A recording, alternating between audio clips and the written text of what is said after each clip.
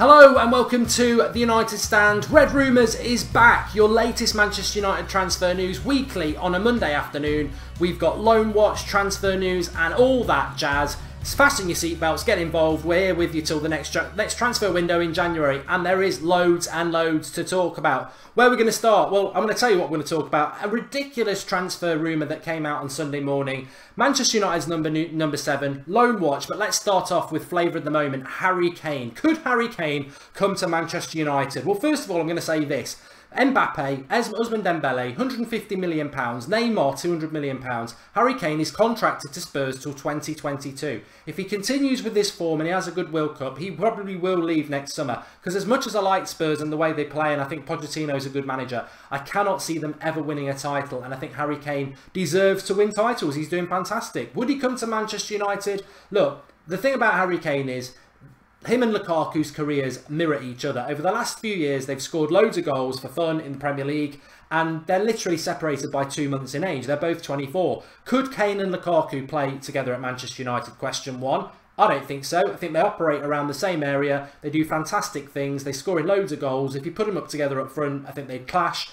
They might score 30 to 40 goals in their own clubs. You put them together, I think they'd score 20 each. I don't think they'd complement each other that well. Another reason I don't think United would be in for him is, again, he would cost £150 million or more. And why do we want... Manchester United have got other issues in their squad. Why would they want to go and buy somebody they've already basically got? Whether you think Kane's better or Lukaku, I think it's an open debate.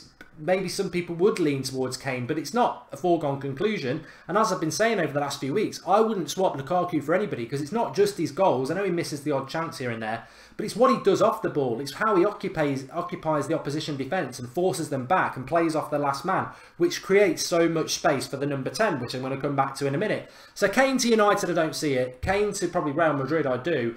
And it's a bit like what the problem we've got with Zlatan. I don't see Zlatan and Lukaku complementing each other that well anyway. Kane and Lukaku, I can't see it. So unless you're going to buy him in bench one and work them together like we do Martial and Rashford, which I can't see, £150 million currently for United could be spent a hell of a lot better elsewhere. Winger, right back, another midfielder, you know.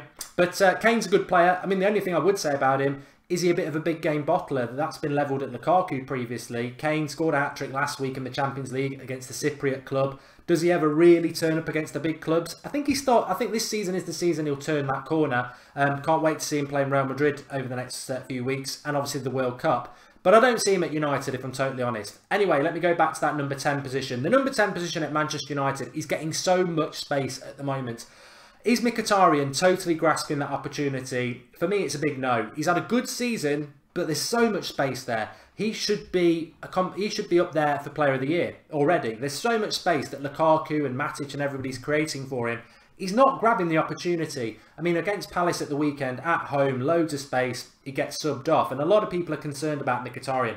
If you parachute a top-class number 10 into our team now, we will go up a level. We will go up a gear. We're good at the moment, but we will go up a gear, because I don't think we're getting everything we need from our number 10. You've got Lukaku up front, you've got Pogba, Matic, you've got Bailly and Jones, you've got De Gea in goal, you've got a really strong spine. Slip a number 10 in there who can shoulder that position, and we'll go up a level, like I say. For me, it's Griezmann. The number 7 shirt is free. That is significant. When you sell your number 7 in January and it's left free till the end of the season, I get that. But when you go into a new season and you keep number 7 free, that is weird. That is weird. This is our most iconic shirt, one of the most iconic shirts in world football, and it is free. It's Griezmann's.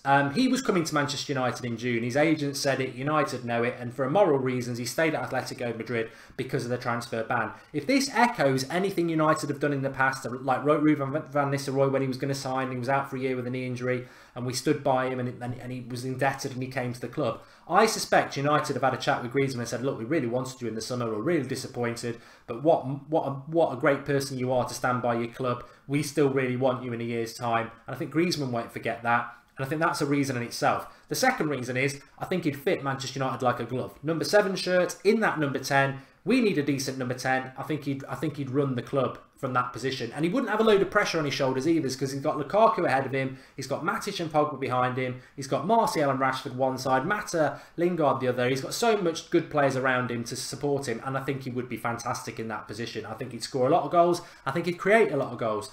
But also, the big thing from a United financial point of view, and United are a financial club, He's going to come for £90 million. Third place in the Ballon d'Or. One of the best players in Europe for £90 million. We just spoke about Mbappe and Dembele there. They're going for £150 million. His release clause is £90 million. He is going to be a bargain. Now, people will be going, whoa, £90 million is not a bargain. It is for someone like that now. When Neymar's going for £200 million, Mbappe at 18 is going for £150. If you can get Griezmann at 27 for £90 million, that is an absolute bargain, and I feel that that is what United will do. And we can posture about it and we can say, oh, it's not going to happen. We thought it was going to happen last summer. We know why it didn't happen last summer. We were all right to say Griezmann was going to come to United. It was just the ban that stopped it. My only concern is for £90 million, Barcelona, Real Madrid, Chelsea, Man City will all think the same. What a bargain he is. And what it comes down to is Griezmann a moral person? Is he going to stand by the fact that he was coming to United and he stayed for another year at Atletico Madrid? Well, the proof's in the pudding. He obviously is a moral person because he stood by Atletico Madrid for 6 months while they've got a transfer ban. So I think he'll stand by United, backing him and wanting him at number 7 for United. And I think he will be here, but not in January, in the summer. The transfer window, the transfer rumour I wanted to talk to you about from Sunday morning, which was all over the Red Tops, was Nainggolan to United. This has come from Shaka Hislop on ESPN in America and is yet again another indication of how poor and lazy punditry is from ex-professional footballers. I don't know whether they're handed scripts or anything like that, but I watched Match of the Day 2 weeks ago and heard Danny Murphy and who else it was saying what a great season Mkhitaryan's having. You're not watching United. Mkhitaryan's got good stats. He's not having a great season. And then on Saturday night, I heard the same thing again. Marcus Rashford's having a sensational season. Rashford's having an okay season. He's having a good season. But recently, on that left-hand side, the last 2 league games, I think he's been quite poor. It's just made up nonsense fed to the masses. Shaka Hislop saying Nainggolan to United. I mean, straight away, if you've got any brain about Manchester United and transfer news, you'll know we were linked to him in the summer, and you'll know he's just signed a new contract and he's touching 30. We're not signing Nainggolan, but it's all over the press Sunday morning, so that's dead in the water. Let's talk about Loan Watch. Fosu Mensah's having a great season. He didn't play at the weekend, but he's having a great season, and it's the first red rumours, so we can talk about Fosu Mensah. He's been playing every game. He couldn't play at the weekend against us because we're his parent club. But interesting to see if he plays the next game for Crystal Palace when they play Chelsea. I think he will. He'll probably play at right back because Rashford sent that Ward fella back to nursery, didn't he? So they'll need a new right back now. But Fosu Mensah's doing really well. Andres Pereira at Valencia was doing okay. He was getting picked for games. But last week, Real Sociedad, they lost 3-2. Pereira was on the bench. He came on in the 75th minute. So Pereira forced the move. Mourinho wanted him to stay. He forced the move to Valencia. I think he's got an eye on the Brazil World Cup squad. But if you sat on the bench at Valencia, Andreas, as much as I love you, you made a mistake. There's opportunities at United now and you're in Valencia. He needs to get his first team place back in Valencia. That's what I think, because Mourinho wanted him to stay here.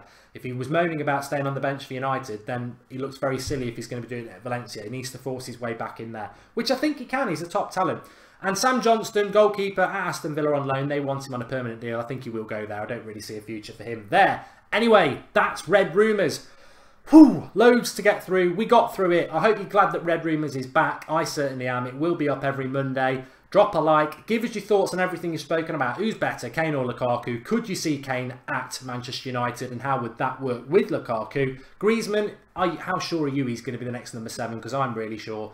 Nainggolan, nonsense. Pereira, should he have stayed? Should he have gone? Lots to discuss. Remember tonight, we're back at 8 o'clock with Skype Goldbridge. You call in, unscripted, and give us your thoughts. And if you haven't seen the fan cams from the weekend, we had a Hollyoaks actor, and we had a Game of Thrones. Winter is coming. Kings of the North on the United Stand. Check them all out, and I'll see you tonight at 8 o'clock. Thanks, everybody, for watching.